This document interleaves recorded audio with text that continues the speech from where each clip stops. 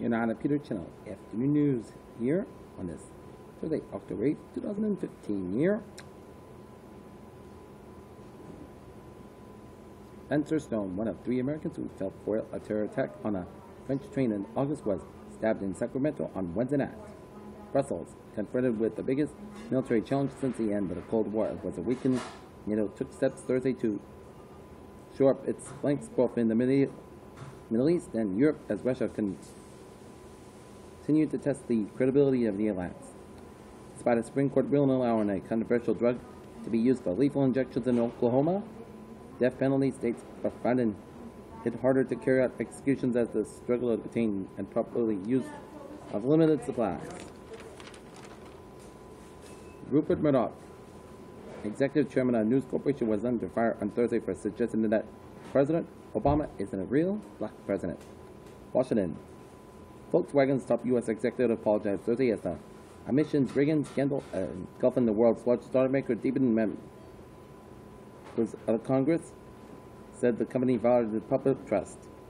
The town of Mansfield, Massachusetts is getting $200,000 in state and federal funds in the aftermath of the January blizzard. A look at the stocks here. Now up 32.77 points to close at 16,945.06.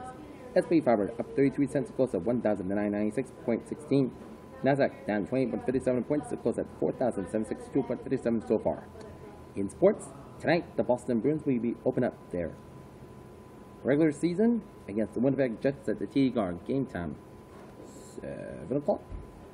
It seems almost cruel that the Pittsburgh Pirates who won 98 games this season could be so great yet to be eliminated after just one game as a major. Fears when the new wildcard system was announced in 2012 was a season, and just like this.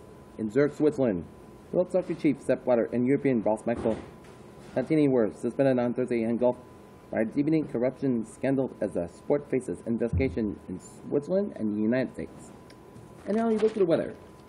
This afternoon, some sunny skies high about 65. Tonight, clear skies low about 47 degrees.